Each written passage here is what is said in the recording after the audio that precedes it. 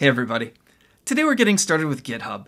GitHub is a wonderful centralized location where you can put your Git repositories, whether those are R projects or something else, and have them be visible to potential employers, collaborators, whoever you might want to impress with your excellent data science and software skills.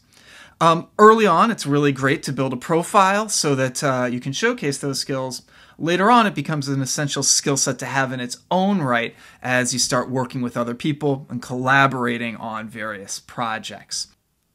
By the end of this video, we'll have pushed our first repository to GitHub, getting you started with an online presence that you can continue to grow and develop over time. First of all, you'll need to go to github.com, sign up for an account. The free tier is fine. One thing to keep in mind as you're signing up for your GitHub account is that you should use the email address that you would like to have associated with your public data science self. So potentially use something that's a little bit more professional sounding. Okay, so for the rest of this vid, I'm going to assume that you've already got a GitHub account, and we'll go from there.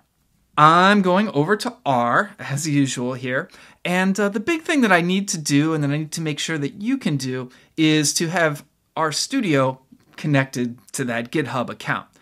In other words, we need to have some sort of secure way to take the data that we have in our R project and get it up onto that website, should we so choose. The tools I'm going to be using here predominantly come from the use this package. If you haven't already installed this, you'll need to do that with install.packages, parenthesis, quote, use this. I'll just jump right in with the library of use this. So the first thing that we need to do is create _GitHub _token. No arguments in that function.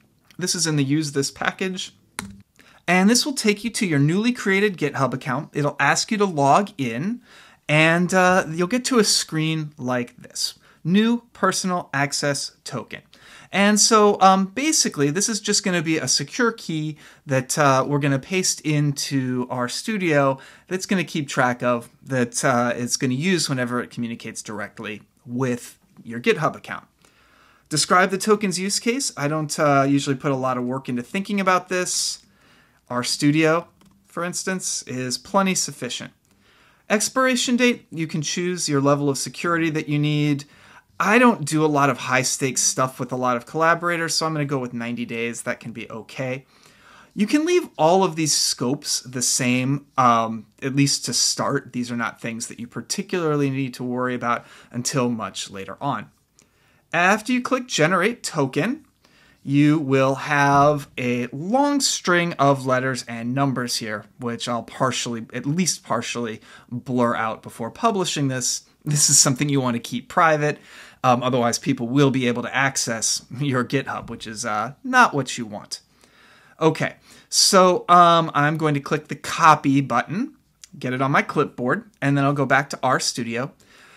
I'm going to want to input that token into RStudio, basically. And the command I'm going to use for that is from the git creds package. And so if you haven't installed that, you'll need to do that.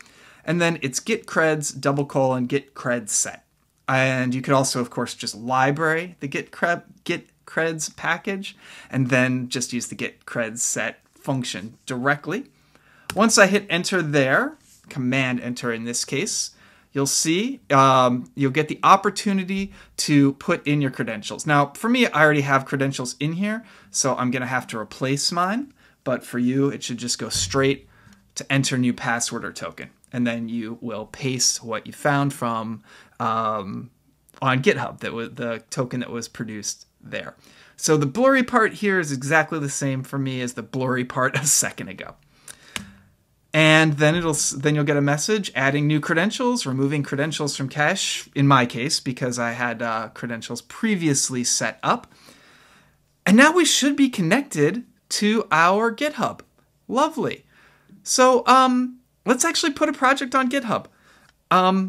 I don't want to put a whole messy project. In my case, I'm working in my personal equitable equations project. So I'm going to go and start a new project. New project. There we go. So I'm going to do it from a new directory, new project. I'll go ahead and do it on my desktop. So how about equitable equations GitHub Sandbox. Nice long name. There we go. I think that's okay. So you need to have a Git repository. The point of GitHub is that you're putting Git repositories there.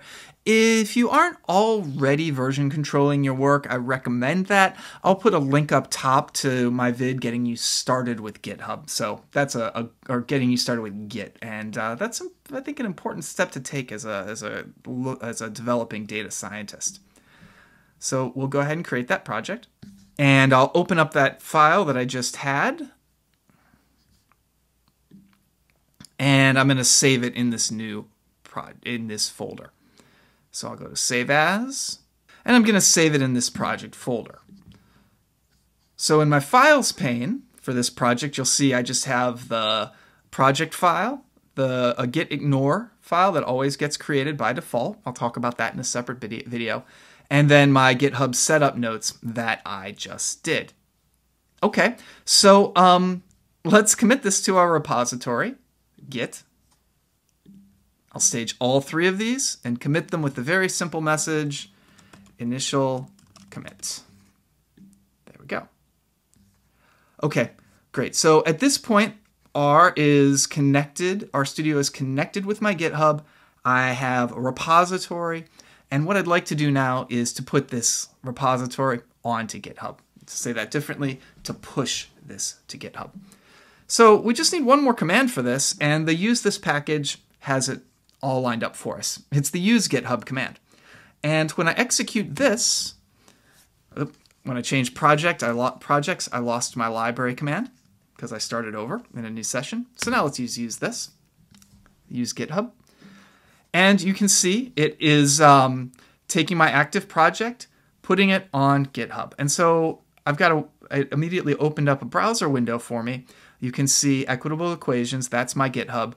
Equitable Equations GitHub Sandbox, the thing I just created, is right here. And the three files that were there in my Git repository are now here on my GitHub. Now, right now this page doesn't look so great. There's all sorts of things that you can do to touch this up. For instance, you can go to the About tab and just type in a description or whatever. I want to point out the README. So the README is a simple document that explains basically what the repository is for, what its purpose is, why people might want to look at it, for instance. You can add a README directly here, but honestly, I think it's more in the spirit of what we do, and in many ways easier to do the README via R. So let's do that. This is another great use this function from the use this package. It's called use readme MD. MD for Markdown. And spoiler alert, this is going to use Markdown syntax. And so we can use all of our knowledge that we gained when we were learning Markdown, for instance, as we were practicing Quarto and so on. So this is going to be a heading. This is going to be a heading that's going to show up on our GitHub in a few minutes. I don't have any badges or anything. So I think I'll make a really simple description. This is just a Git and GitHub sandbox.